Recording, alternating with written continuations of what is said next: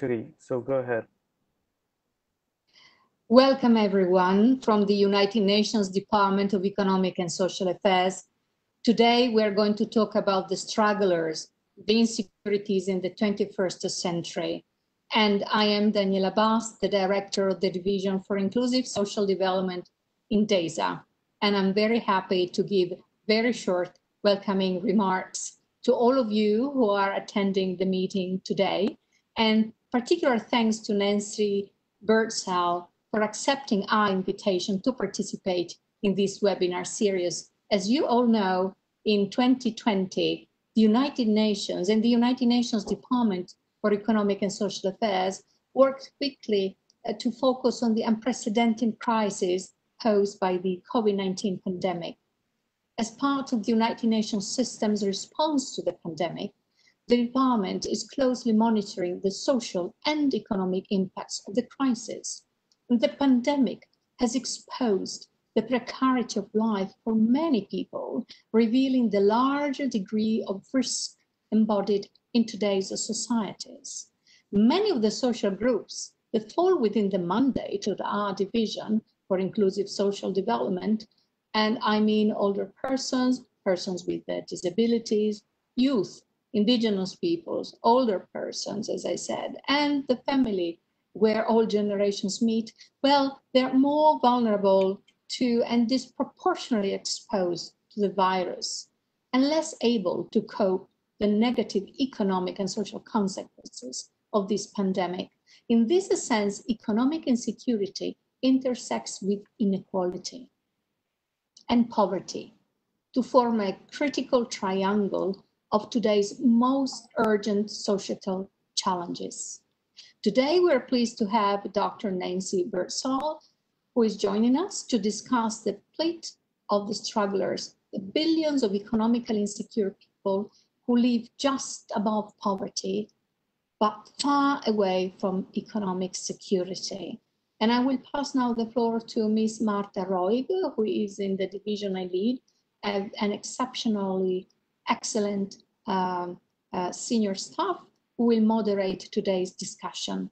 Marta, the floor is yours. Thank you. Thank you, Daniela, and hello, everyone. It is my pleasure to introduce Dr. Nancy Birdsall. Dr. Birdsall needs little introduction to many of us. She's the President Emeritus and a Senior Fellow at the Center for Global Development in Washington, D.C. Before launching the center, she worked at the Carnegie Endowment for International Peace. She's also been Executive Vice President of the Inter-American Development Bank and worked for many years at the World Bank in different positions. She has published extensively and works on many topics, including global governance and international financial institutions, women's empowerment and its relationship to reproductive choices. But her presentation today is about struggling, insecurity, and issues of the middle class as well, I believe. So with just a few housekeeping rules before passing the floor on to Nancy. Nancy will speak for about 20 or 25 minutes, and then we will open the floor for questions and answers. You can write your questions in the Q&A box that is on the right-hand side of your screen. If you don't have the box open, you can open it through the command center that's at the bottom of your screen. You can post your questions during the presentation, but if it's okay with Nancy, I'd rather, unless there's a very pressing question, I would rather ask the questions, which I will have to ask myself at the end of her presentation. So without further ado, Nancy, the floor is yours. Thanks so much. Thank you very much, Daniela and Marta. I think Daniela put it very well. The COVID-19 has exposed the precarity of life. And for that reason, I think there are many lessons from before the time of COVID for greater attention in the developing community to a group of people that I call strugglers. So now I am going to try to put up by sharing content, but Amin, I think you are going to have to put it up. It's not happening. When I hit shared content, can you hear? Yes, I hear you. So let me try. Don't know why. Not there. It's okay. So you'll go to slideshow. Okay, so I'm here. So thank you very much. Let's go to the next slide. This is a picture for everyone of a gentleman I hope some of you remember, Mohammed Bouazizi. He is the gentleman who immolated himself in Tunisia in December 2011, triggering the Arab Spring. And I got interested in Mohammed Bouazizi because it was very clear that he did not consider himself and was not poor by the international poverty line, the standard one of something like $1.90 a day. He was a vegetable vendor. He gave away to the poor, often weekly, when he had leftovers, and in general. He was trying to put his sister through secondary school. He was, in many respects, what I would call a struggler. He immolated himself apparently because he was being harassed by the police. He felt it was very unjust. He resisted either paying a bribe or getting a license he didn't really need to have, whatever it was. He was frustrated. He was anxious, but he was not poor. His income was probably around, the income of his household probably around $3 to $5 a day. So he was in the insecure, precarious, to go back to Daniela's remarks, struggler group. Next slide.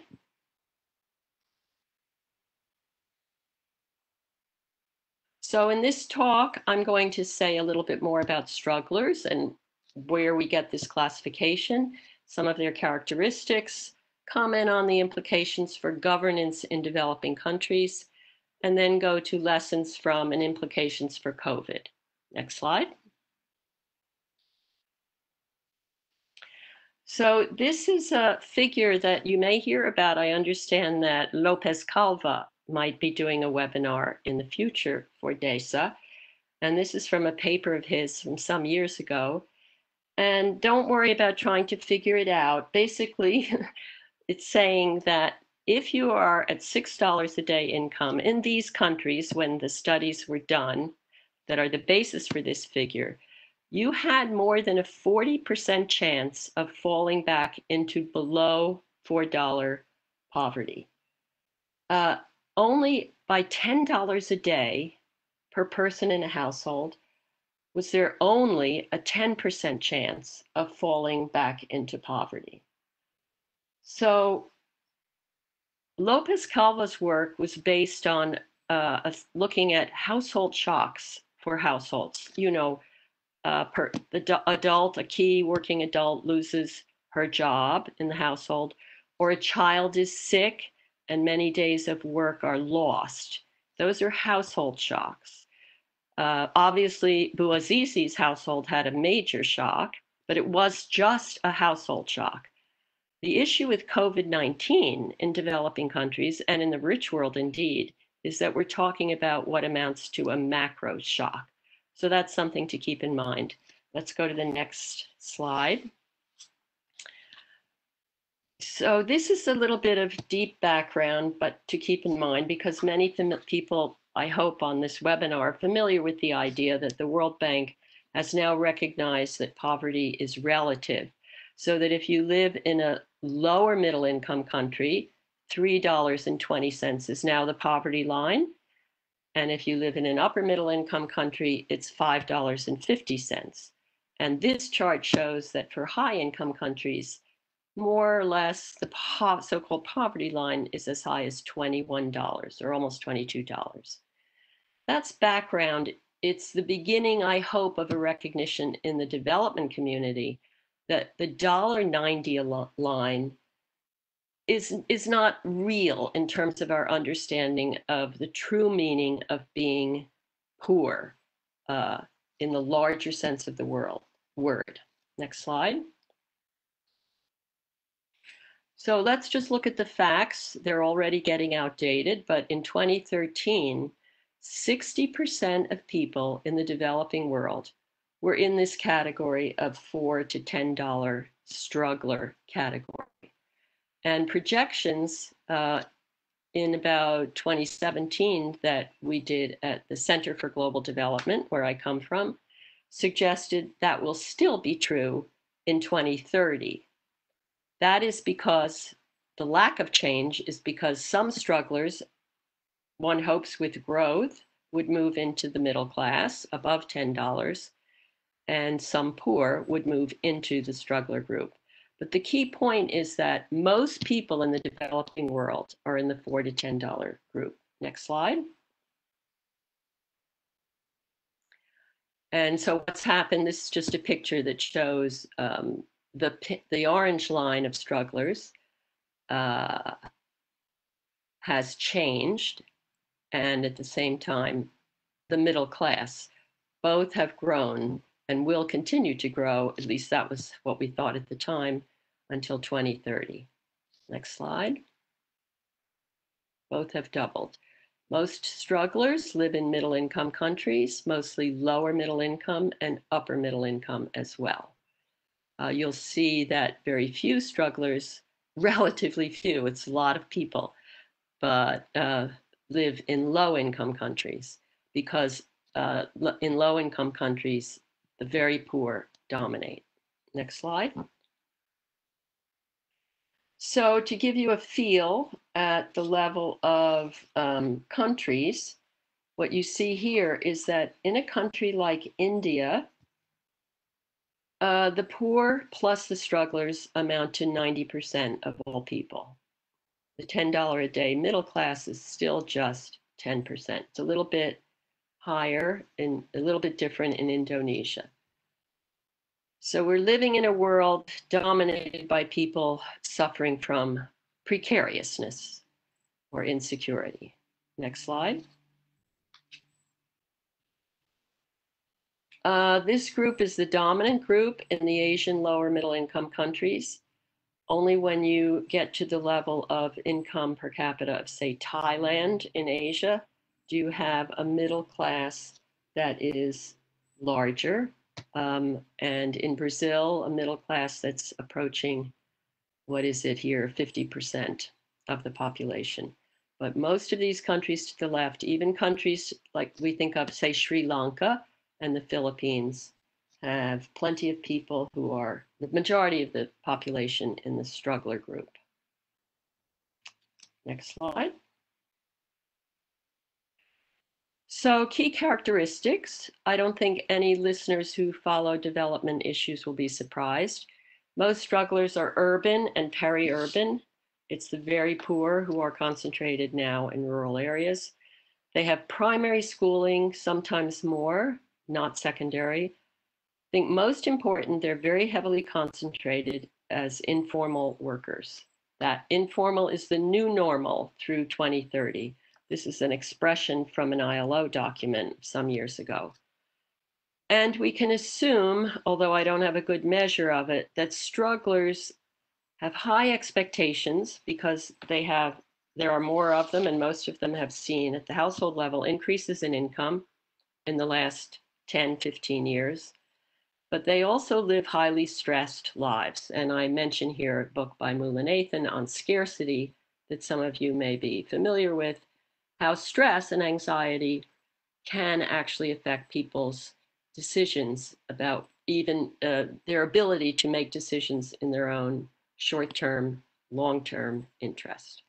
Next slide.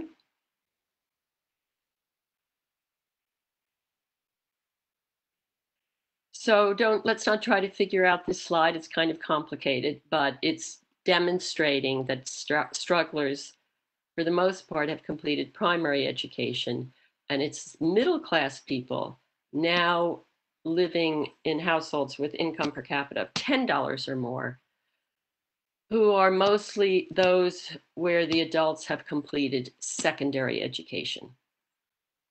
Next slide. And most strugglers seem to work in sectors between agriculture and formal sector jobs.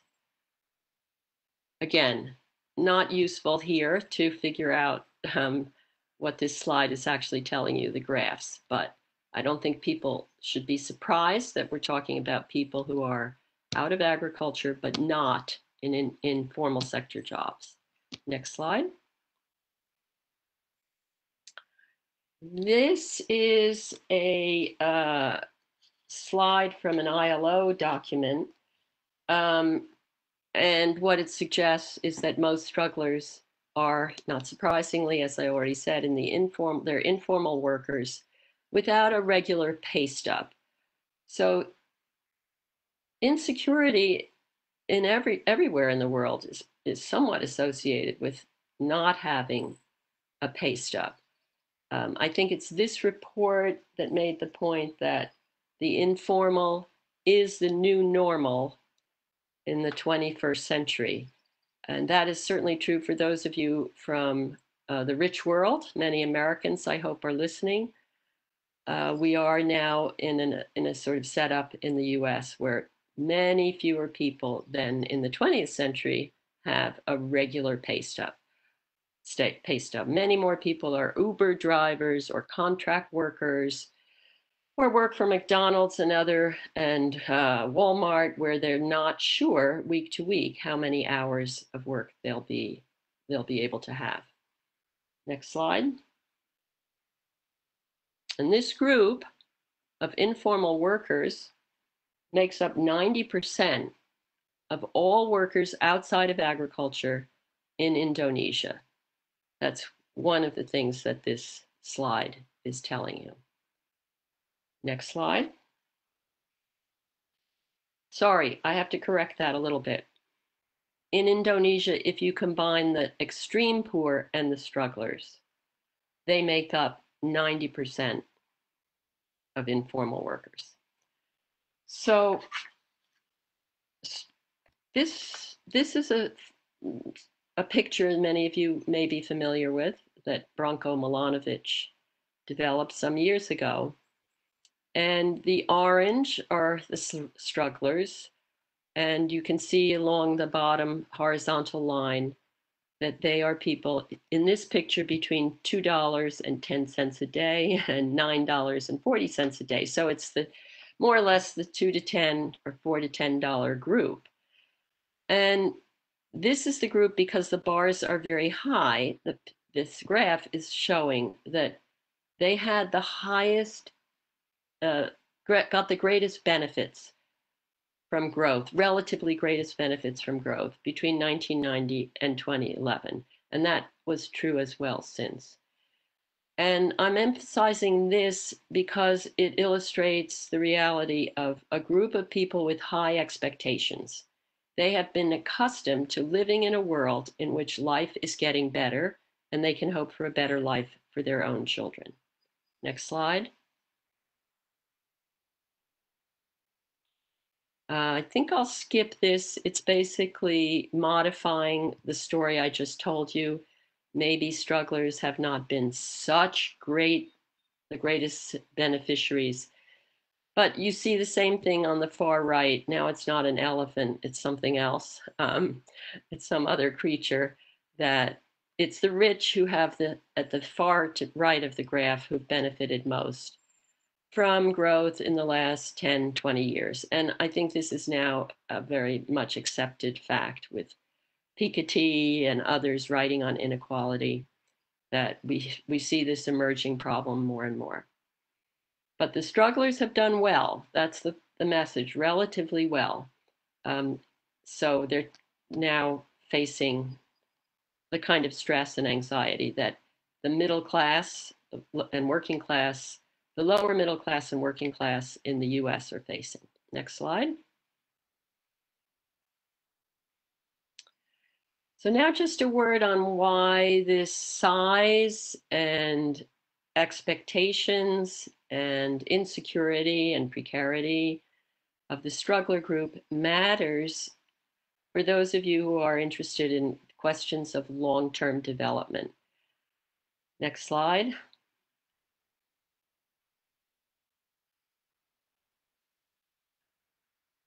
So we hear a little, I'm going to say a few things about the middle class here in contrast to the strugglers, as Daniela suggested. And this is a well-known quotation from Aristotle, that it is manifest that the best political community is formed by citizens of the middle class. That tends to, he associated a large middle class with a well-administered state. Next slide. So let me go back to Aristotle for a minute. We can leave this slide up. This is a very simple, probably oversimplified view of what makes development happen. But I'm using it here to illustrate how important understanding this struggler group and addressing their needs is.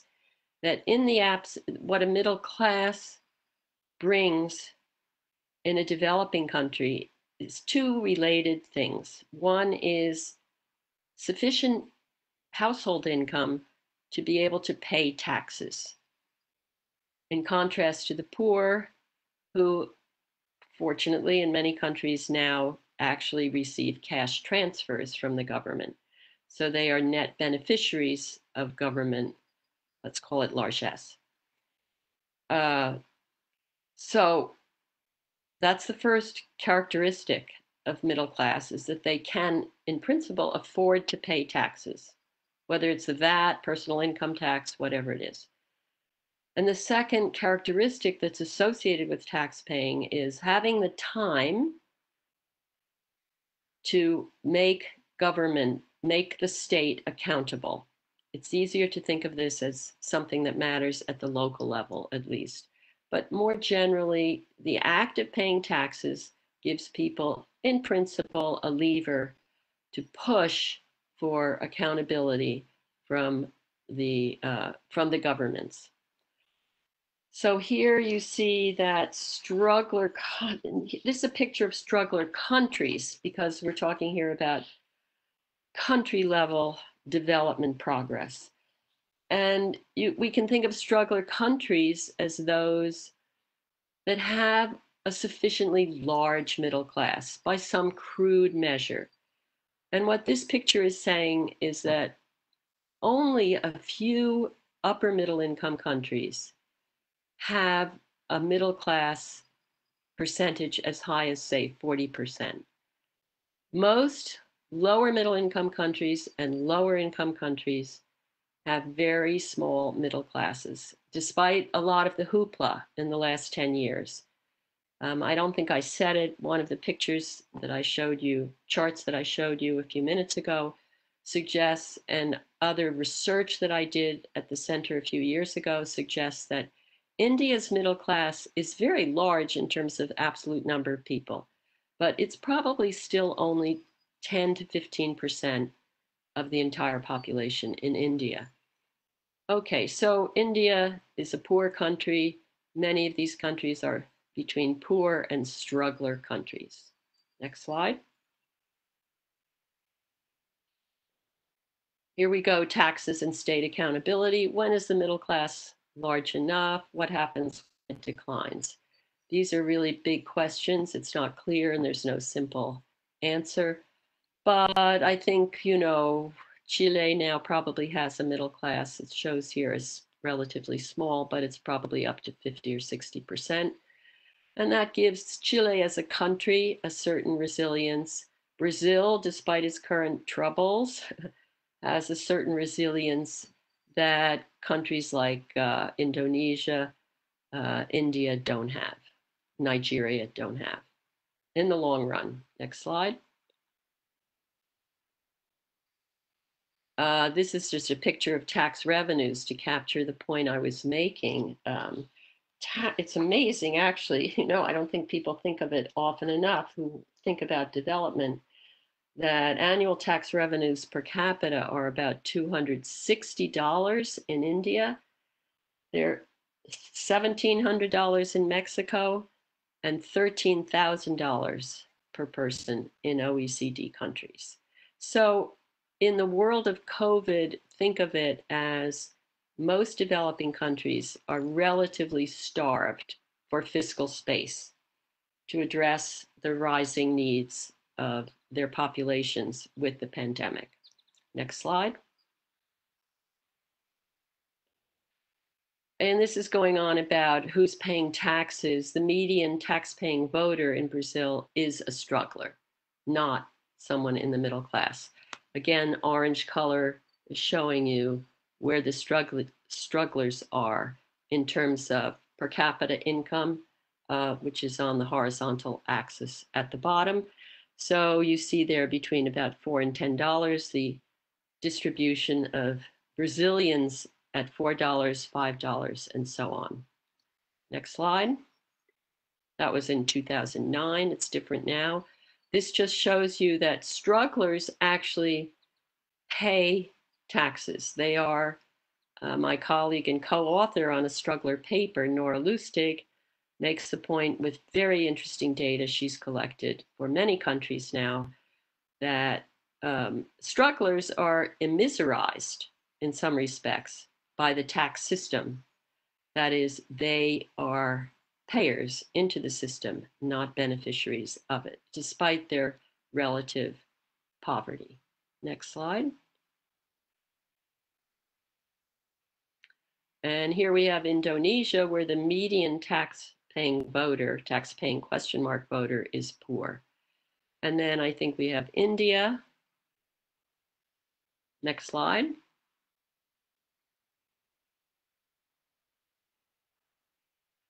Where that situation is even more stark. So, Amin, how am I doing on time? Should I be finishing to allow time for questions? Hi, Nancy, this is Marta. You are doing okay. You still have a good 5 minutes if you want to use them. 4.5 right now. Okay, let's go to the most, at least timely subject, part 4 of the presentation in the next slide. Strugglers and COVID. And here I've tried to bring out, not adequately, but given it a try, lessons from and implications of understanding the developing world as populated primarily by people who are either poor or struggling. Maybe another way to think of strugglers is what I'd like to say is the new poor of the 21st century. Now that we've recognized that going from $1.90 to $1.91 a day is not escaping poverty. The escape from poverty has something to do with moving beyond insecurity and anxiety and stress in various dimensions of life. So, strugglers and COVID, lessons from, implications of. We have here a picture that we found from the Pew Research Center, which is a picture of the distribution of income across the entire world by income. And you see there that most people in the world live insecure, anxious lives. About 1/3, obviously concentrated in the developing world, are poor or strugglers. At least this concentrated in the developing world pre-COVID. Now I think we have some numbers in absolute terms that are beginning to matter in countries like the US with poor safety net and poor social insurance and so on. So next slide.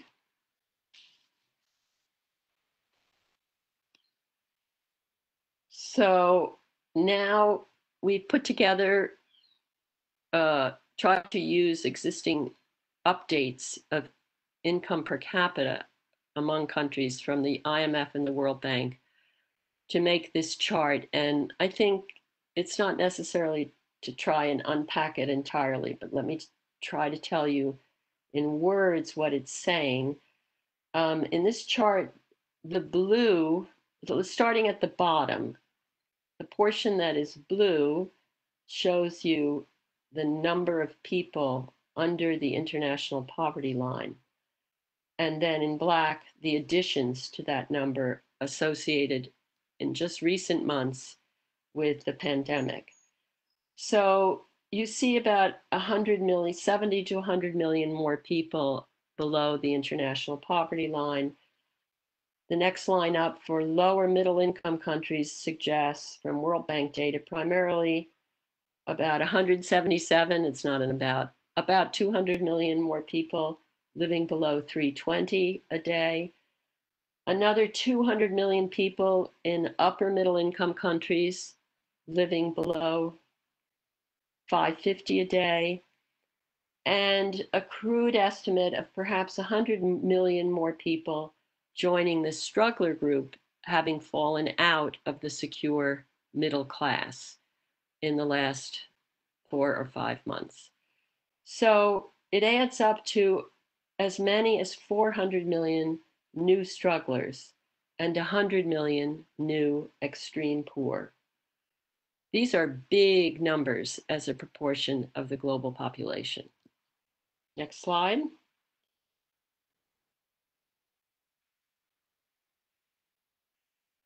So this is a little bit wrong. Lessons from and implications of, but I'll struggle through as a struggler.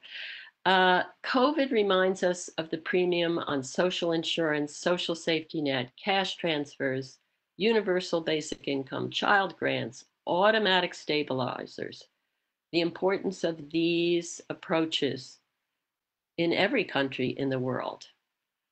That's first. And second, in the long run, it reminds us, and there's a lot of discussion of this for those of you reading about the controversy in the United States among economists and philosophers. In the long run, it may not be enough to improve in the distribution of income through greater distribution from the government. It may be critical to improve the market distribution of income by increasing opportunities, by sharing empowerment, by re-empowering unions, for example, and by going back to the point about Bouazizi of the justice or injustice of systems at the structural level. And on democracy and politics and government, the ability of countries to manage to do collective action around increasing, empowering, shared empowerment, developing the sort of micro policies listed above. Okay, next slide.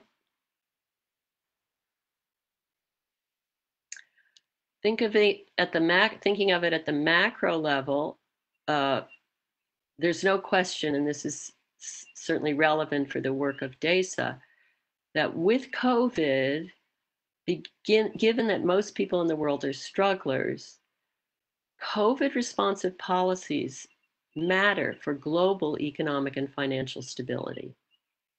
And the implication of that is the need for massive international support now. And it's very troubling, frankly, if you think of the world as strugglers, to observe what's going on, which is that there is good talk. For example, the G20 has announced a debt standstill on at least official country debt on behalf of developing countries. But that initiative is moving very slowly, maybe even stalled. The IMF, there's been much discussion of a new issue of special drawing rights. I've written a little bit about that, and I've written about why not again sell or mobilize IMF gold to help lower income countries deal with their debt problems right now. As their GDP falls, it's even harder for them to cover the debt service that they owe. That the multilateral development banks, particularly the World Bank, sweat their capital more to increase their ability to do concessional flows, more concessional flows, more lending, a debt standstill or forgiveness if their net flows cannot be managed quickly enough. I think that's a big challenge for a place like the World Bank. They'd like to get net flows up, but the traditional problems of bureaucracy and interactions with developing countries. Well, we'll see if it can be managed, absent sort of a larger, broader approach. And there is a trade-off in the short run between focusing on aid effectiveness and reducing hunger. And then among rich country donors, it's time to increase aid, and the likelihood of that seems tough at the moment. But it's time to increase aid as enlightened self-interest in a world where responding to the desperate needs of millions of people in developing countries right now matters for global economic and financial stability in the long run. So that's the macro side. Next slide. Micro policies, many of you will be familiar with these. I invite you to look over them, but what is the future of work when informality is normal? How to make informal work more productive? The problem of social insurance for workers without pay stubs, going beyond cash transfers, beyond indirect taxes like the VAT to progressive tax policy in developing countries, far more emphasis on taxing property, capital, and personal income.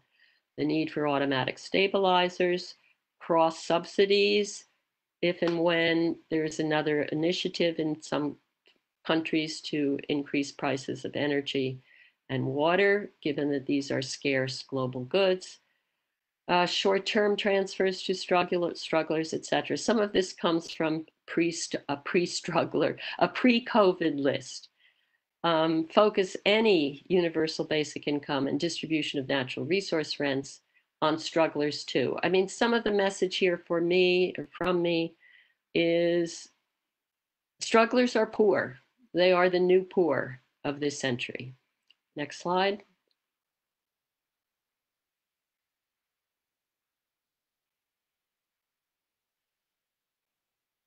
Amin? Or next slide. Yes, 1 second.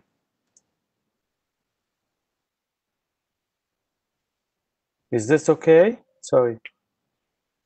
Oh, no, skip that. That's in the wrong order. Keep going. Nope, go back. Okay. What happened? We lost some. Here we are. Let's go to, role of rich world countries. So these are very general remarks. Go beyond aid to adjust global system. This is what the rich countries have to attend to. Tax evasion, legal tax dodges that matter for developing countries, and non-aid policies. And then new lessons from COVID that need to be internalized, which I've just said in a way, the new poor vulnerable people should count as poor. Invest much more in global health security. I've written recently about this with my colleague Amanda Glassman via WHO and all other public goods, especially climate. And now maybe we go back. Let's see what the next slide is.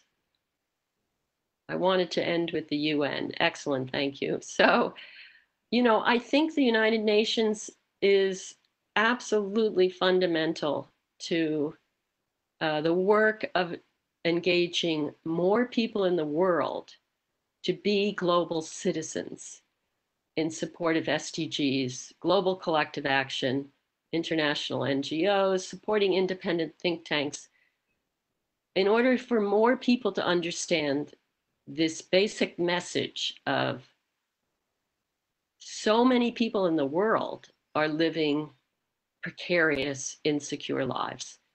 So let me end with the development agenda is a global agenda, and that's the message that comes from the UN and how it reminds me of the importance of the UN in shaping people's norms and attitudes. And that's true pre, mid, and post-COVID. And I hope the next slide says thank you very much. Thank you. Please remember Mohammed Bouazizi's sister. She is still out there, I hope, finishing secondary education so she can enter the middle class. Thank you. Thank you very much, Nancy, for this very rich and evidence-based presentation. There are so many takeaways from the presentation that it would be impossible for me to make justice to it. Maybe just a couple of my own. The world was dominated by precariousness even before the COVID crisis hit. So the crisis has just exposed what was already before there. Then that the median tax-paying voter in many parts of the world is actually a struggle, not a member of the perhaps more secure middle class, and that taxes make strugglers poorer in many parts of the world. Linked to that maybe is the fact that systemic shocks such as COVID remind us of the importance of having automatic stabilizers in place, meaning responsive social protection systems. And then in terms of the UN, I would highlight your quote about the UN's important role in promoting the idea of global citizenship. So without further ado, we can go to the Q&A. And while we wait for questions to come in, maybe Daniela, you have some, I have a couple myself. Okay, one would be in terms of the strugglers. So becoming a struggler because you have escaped poverty is different from struggling, belonging to the middle class and becoming a struggler because of a shock, be it individual or systemic. I suppose the two have different political consequences, and I was wondering if you could talk a little bit about those. A link to that is the fact that is the middle class, you have defined the middle class as economically secure. Can we still define all the middle class as economically secure, or have some parts of the middle class experience more insecurity over the past case and even more recently? I'll stop here and I'll let you answer, and then from here on, if you're okay, we'll take several questions at the same time. Yes, that's fine. So I don't think I've captured everything about what you're asking, Marta, but thank you for your excellent summary. I think what's important about COVID is that it's a macroeconomic shock. We know that household shocks are what affect strugglers and their risk of falling back to even lower income than they already have. Macro shocks, like this COVID and the economic fallout, are going to affect what I was calling the relatively secure middle class. And as you had suggested with your question, that can have very complicated political effects, particularly in countries where the middle class is relatively small already. So I did have a picture in the PowerPoint of kind of protest. I don't know if the participants remember that. And that was a protest in Brazil sometime around 2013, 2014, when bus fares were raised.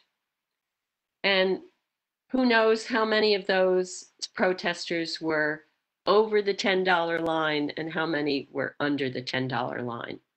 But it's sort of certainly if you're under the $10 line, an increase in bus fares can have a relatively large percentage kind of effect on your well-being in terms of other consumption, food and rent and so on. So sometimes it's a good effect politically that comes, and sometimes it's too disruptive. It depends so much on other contingencies, including what government is in place and how the leadership deals with the government.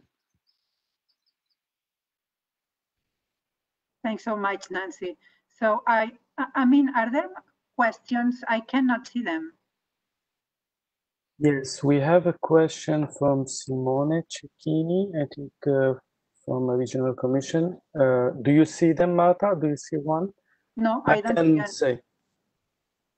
It says, can we talk of middle class solely on the basis of an income classification? This is a question for Nancy. Well,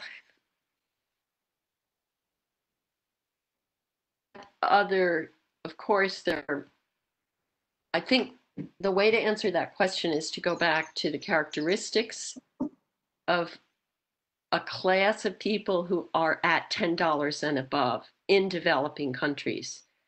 And remember that they are more likely to have pay stubs, right? To have regular work that's with secure income. They're very likely to have at least secondary education. I can't remember what else. So it's crude. There's something crude about it, but it's no more crude than saying that people escape poverty at $1.91 a day.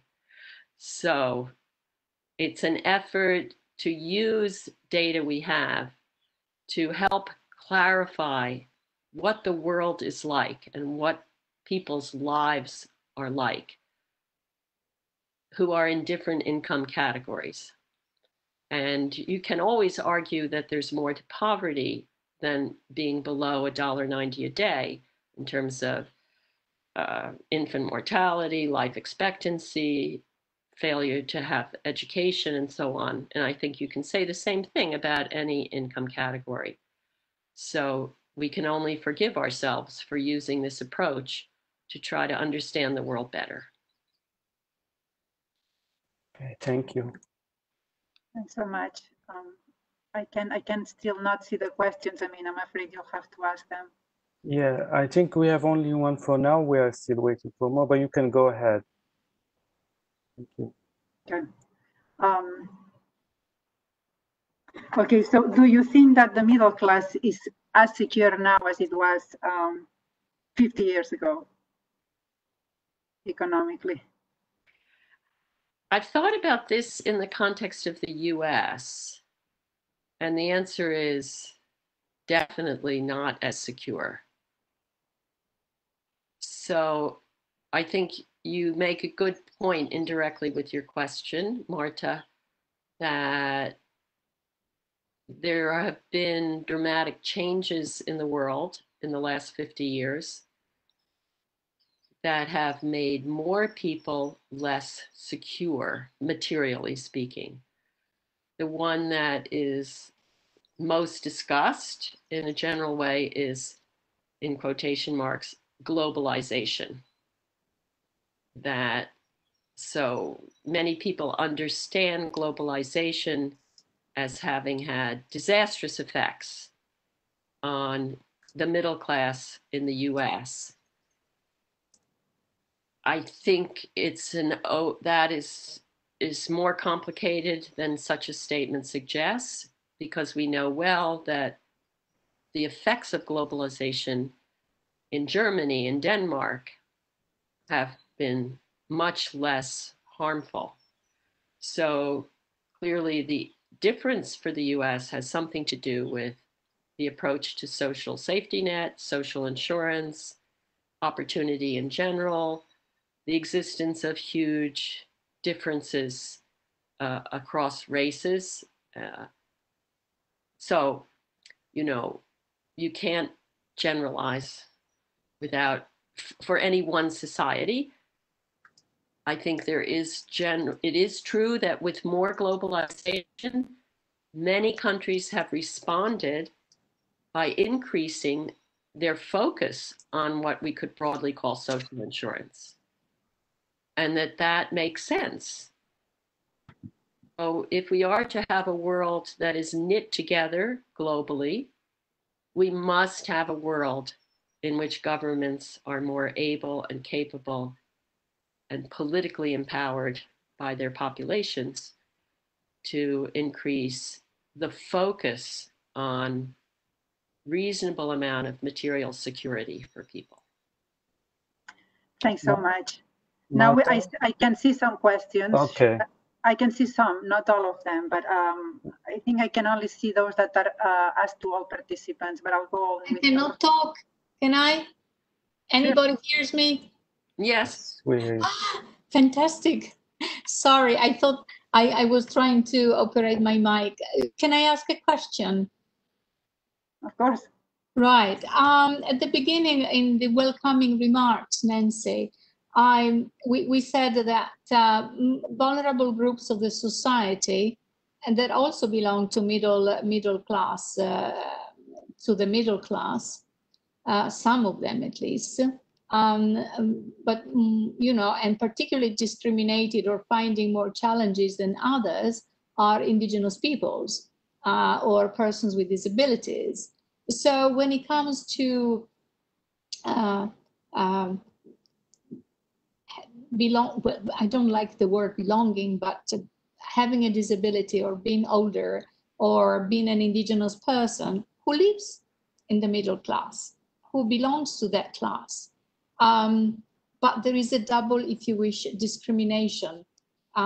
So there is a, and definitely the inequalities here are not only economic, but they are also social. So there are many different elements to be taken into consideration now.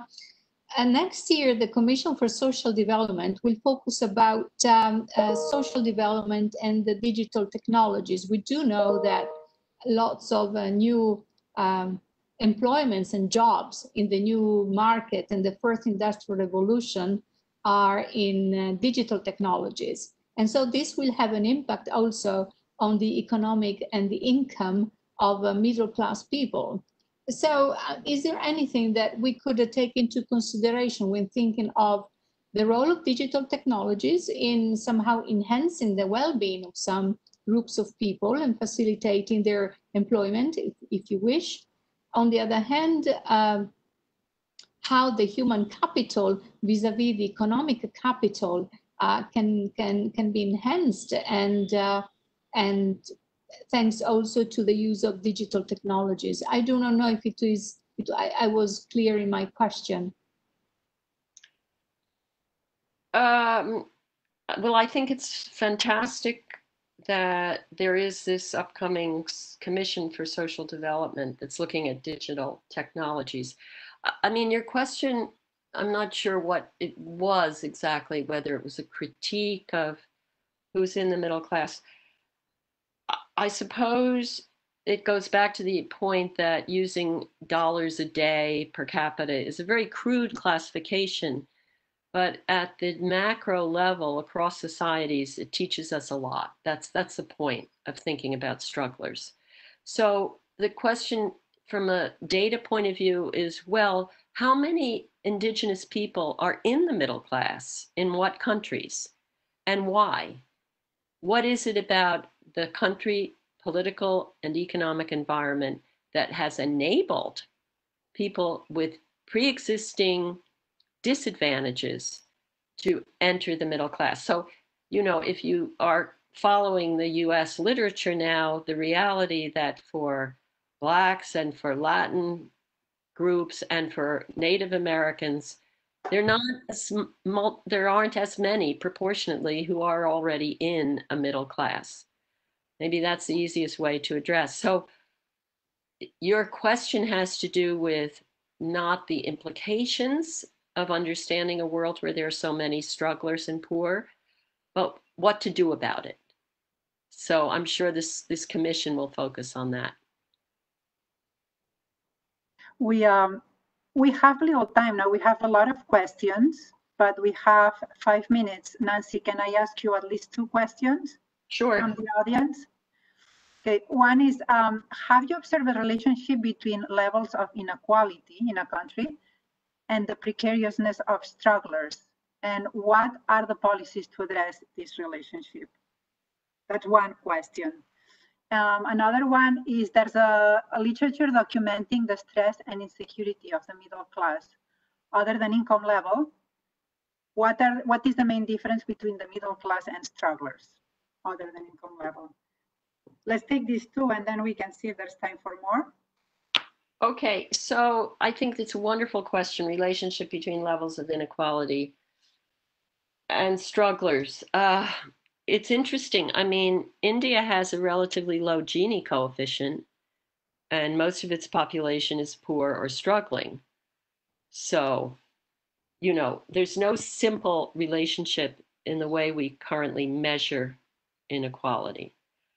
But if you go in the other direction, is inequality associated with a higher probability of insecurity in a population, then the answer is obvious that it is. And I think in the case of inequality, the additional dimension has to do with the level, crudely, of justice in an economy. And that's why I say, try to think back to the situation of Bouazizi.